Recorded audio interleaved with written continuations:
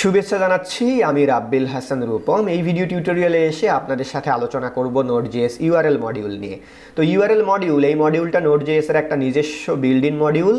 আমরা করতে পারি কি, এই মডিউলটাকে ব্যবহার করে ওয়েব অ্যাড্রেসকে বিভিন্ন রিডেবল পার্টে আমরা ভাগ করে ফেলতে পারি। যেরকম খেয়াল করে দেখুন, এখানে একটা URL দেখতে পাচ্ছেন আপনারা, বিশাল একটা বিদঘুটে URL। তো এই URL এর কিন্তু বিভিন্ন আলাদা আলাদা অংশ আছে, আলাদা আলাদা অংশের কিন্তু আলাদা আলাদা নাম আছে। যেরকম http://rabbil.com এতটুকু হচ্ছে এই URL এর হোস্ট নেম। দেন rabbil.com এর পরে স্ল্যাশ দিয়ে আছে blog.html, এই blog.html হচ্ছে URL এর পাথ নেম। দেন হট দিয়ে লেখা আছে ইয়ার, মান্থ। তো হট দিয়ে এই যে আরও প্যারামিটারগুলো এখানে দেওয়া আছে, এগুলোকে বলা হচ্ছে URL এর কোয়েরি। তো আমরা করতে পারি কি, URL মডিউল দিয়ে URL এর host name, path name, query এগুলোকে আমরা ভেঙে ভেঙে আলাদা করে ফেলতে পারি। তো চলুন এই বিষয়টা প্র্যাকটিক্যালি দেখা যাক। তো আমি চলে যাচ্ছি ওয়েবস্ট্রমে এসে গত ভিডিও টিউটোরিয়ালে আমি যেগুলো লিখেছিলাম এগুলো এখান থেকে ইরেজ করে দিচ্ছি। আমরা এখন URL মডিউল নিয়ে কাজ করব। তো URL মডিউল নিয়ে কাজ করার জন্য HTTP মডিউলকে আমরা ঠিক যেভাবে অ্যাড করে দিয়েছি, ঠিক সেইভাবে URL মডিউলকেও এখানে অ্যাড করে দিতে হবে।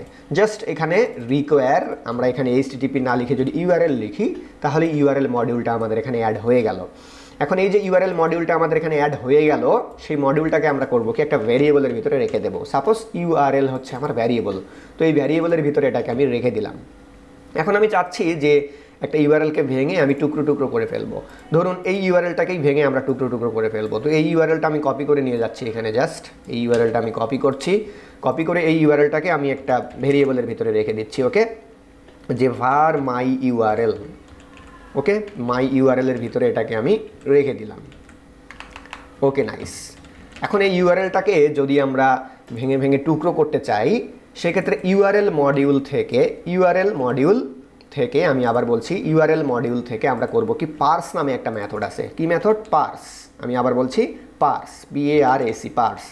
পার্স মেথডটাকে আমরা কল করব এবং এই পার্স মেথডের ভেতরে আমরা কোন URLটাকে স্প্লিট করতে চাচ্ছি সেই URLটাকে প্রথমে এখানে দিয়ে দেব ফার্স্ট প্যারামিটার হিসেবে। দেন সেকেন্ড প্যারামিটার হিসেবে আমরা আরেকটা বুলিয়ান পাস করাবো, ট্রু। ওকে, নাইস। তাহলে আমাদের এই যে URLটা, এই URLটা কিন্তু অলরেডি ভেঙে গেছে। ভেঙে গিয়ে হবে কি, এই URL থেকে আমরা অবজেক্ট পাবো। ভেঙে গিয়ে এই URL থেকে আমরা একটা অবজেক্ট পাবো। তো এই URLটা ভেঙে যাওয়ার পরে বা আলাদা আলাদা করে ভাগ করার পরে আমরা যে অবজেক্ট পাইলাম, সেই অবজেক্টটাকে আমি একটা ভেরিয়েবলের ভিতরে রেখে দিচ্ছি। এটার নাম দিলাম মাই URL অবজেক্ট। তার মানে যখনই আমরা কোনো URLকে এই পার্স মেথডের ভেতর দিয়ে পাস করাবো, তখন ফাইনালি আমরা যেটা রিটার্ন পাবো সেটা হচ্ছে ওই URL এর একটা অবজেক্ট। যে অবজেক্টের ভেতরে হোস্ট নেম, তারপরে হচ্ছে পাথ নেম, তারপরে সার্চ কোয়েরি, এগুলো আলাদা আলাদাভাবে অবস্থান করবে। যেরকম ধরুন এখান থেকে যদি আমি হোস্ট নেমকে আলাদা করতে চাই, তাহলে আমি এখানে আরেকটা ভেরিয়েবল নিয়ে নিচ্ছি, যে মাই হোস্ট নেম। ওকে, জাস্ট আমরা করব কি, এই যে অবজেক্ট আমাদের, এই অবজেক্ট থেকে আমরা হোস্টকে কল করে দেব। এই অবজেক্ট থেকে আমরা, এই যে অবজেক্ট বানিয়েছি আমরা, এই অবজেক্ট থেকে হোস্টকে কল করে দেব। জাস্ট কল করব হোস্ট। ওকে, হোস্টকে কল করলেই হবে কি, এই URL এর যে হোস্ট নেম, সেই হোস্ট নেমটা আমরা পেয়ে যাব। আবার হোস্ট নেমের পরে আছে পাথ নেম। তো জাস্ট আমি আরেকটা ভেরিয়েবলের ভিতরে এটাকে রেখে দিচ্ছি, যে মাই পাথ নেম। আমরা এই যে অবজেক্ট পেয়েছি একটা, এই অবজেক্ট থেকে জাস্ট পাথকে কল করে দিলেই কিন্তু আমরা যে পাথ নেম, সেই পাথ নেমটা এখানে পেয়ে যাব। দেন একইভাবে আমরা যে সার্চ কোয়েরিগুলো শেষে লিখেছি, সেই সার্চ কোয়েরিগুলোকে যদি আলাদা করে ফেলতে চাই, তাহলে এখানে মাই সার্চ নেম নামে আমি আরেকটা ভেরিয়েবল নিয়ে নিচ্ছি, এই ভেরিয়েবলের ভিতরে রেখে দিচ্ছি। আমরা করব কি, এই অবজেক্ট থেকে ডট দিয়ে সার্চকে কল করব। ওকে, সার্চকে কল করব।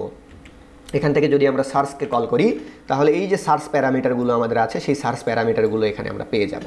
তার মানে এই URLটাকে স্প্লিট করে আমরা সেখান থেকে হোস্ট নেম পেয়ে গেলাম, হোস্ট নেম Rabbil.com এতটুকু পেয়ে গেলাম। পাথ নেম blog.html, সেই পাথ নেম পেয়ে গেলাম। দেন হোয়াট সাইনের পরে এখানে যে সার্চ কোয়েরিগুলো আছে, সেই সার্চ কোয়েরিগুলো আমরা এখানে পেয়ে গেলাম। এখন যদি এগুলো আমরা দেখতে চাই, তাহলে এখানে আমি এই বডিতে রাইট করে দিচ্ছি। হ্যাঁ, এখানে আমি বডিতে রাইট করছি, WRIT, রাইট। এই রাইটের ভিতরে সাপোজ আমি দিয়ে দিলাম হোস্ট নেম, তাহলে এখানে আমরা আউটপুট আকারে হোস্ট নেমটা দেখতে পাবো। তো এটাকে আমি রান করছি। এটাকে রান করার জন্য প্যাকেজ.json এর ভেতরে এর আগের ভিডিও টিউটোরিয়ালে আমরা কমান্ড সেট করে রেখেছিলাম। সো আমরা যদি শুধুমাত্র npm start টার্মিনাল কমান্ড দিই তাহলেই কিন্তু এটা রান হয়ে যাবে।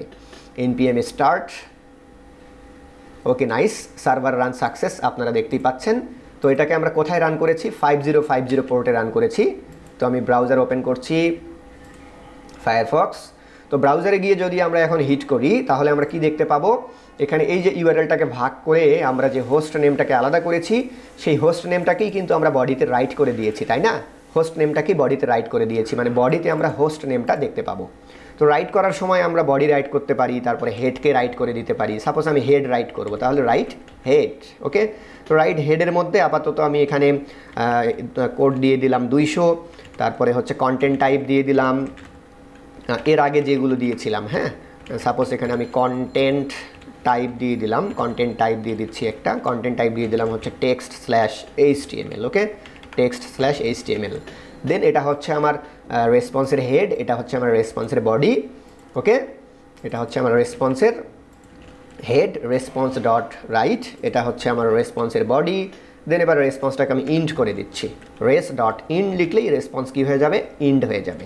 রেসপন্সটাকে ইন্ড করে দিলাম, ওকে নাইস। তাহলে এবার রেসপন্সের যে বডি, এই বডিতে আমরা হোস্ট নেম যেটা এখানে আলাদা করে ভাগ করে ফেলেছি সেই হোস্ট নেমটাকে এখানে আমরা দেখতে পাবো, ওকে নাইস। তো আবার রান করে নেওয়া যাক নাকি? আবার রান করে নিচ্ছি, আমি এটাকে ক্লোজ করে দিচ্ছি, টার্মিনেট, ওকে, just npm start, okay nice, আবার রান হয়ে গেছে। তো আমরা করব কি, এটাকে কোথায় পাবো? লোকাল হোস্ট, আমি ব্রাউজারে গিয়ে লিখছি লোকাল হোস্ট 5050।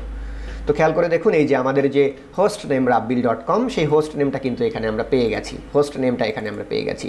একইভাবে যদি আমরা পাথ নেম পেতে চাই তো এখানে পাথ নেম দিয়ে দিলাম, আমি পাথ নেম দিয়ে দিলাম। এবার এটাকে আমি রান করছি, আবার রান করতে হবে এটাকে, সরি। তো আগেরটাকে ক্লোজ করে দিচ্ছি, npm স্টার্ট, ওকে, আবার রান করে দিলাম। তো এবার খেয়াল করে দেখুন আমরা এবার কি পাবো? পাথ নেম, এই যে block.html পাথ নেমটা পেয়ে গেলাম। তারপরে যদি আমরা সার্চ কোয়েরিটা চাই, সার্চ কোয়েরির জন্য এখানে আমরা সার্চ কোয়েরি তো আলাদা করে ফেলেইছি, সেই সার্চ কোয়েরিটাকে আমি যদি একটু বডিতে রাইট করে আপনাদেরকে দেখাই, কি করব? রান করব, তাই না? npm স্টার্ট, ওকে নাইস, এটা আবার নতুন করে স্টার্ট করে দিলাম আমি। এখন যদি আমরা পেজটাকে রিলোড দিই তাহলে সার্চ কোয়েরি যেগুলো দিয়েছিলাম আমরা সেই সার্চ কোয়েরিগুলো দেখতে পাবো। তো আশা করি ইউআরএল মডিউল দিয়ে কীভাবে কাজ করতে হয় এই বিষয়টা আপনারা বুঝতে পেরেছেন। ইউআরএল মডিউলের কাজ হচ্ছে একটা ইউআরএলকে ভেঙে টুকরো টুকরো করে ফেলা, আর ইউআরএল মডিউল নিয়ে কাজ করার জন্য ইউআরএল মডিউলকে প্রথমে ইনক্লুড করে নিতে হবে। তারপরে আমরা ইউআরএল মডিউল থেকে পার্স মেথডকে কল করে কোনো একটা ইউআরএলকে যদি আমরা সেখানে পার্স করাই তাহলে সেই ইউআরএলটা বিভিন্ন অংশে ভাগ হয়ে যাবে। সেই অংশগুলোর মধ্যে হোস্ট নেম পেয়ে যাব আমরা, পাথ নেম পেয়ে যাব, তারপরে সার্চ নেম পেয়ে যাব। হোস্ট নেম পেতে গেলে আমরা ইউআরএলকে পার্স করার পরে যে অবজেক্ট পাবো সেই অবজেক্ট থেকে আমরা হোস্টকে কল করব, তাহলে হোস্ট নেম পেয়ে যাব।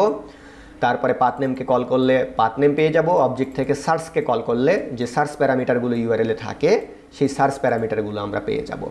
ওকে, ধন্যবাদ সবাইকে।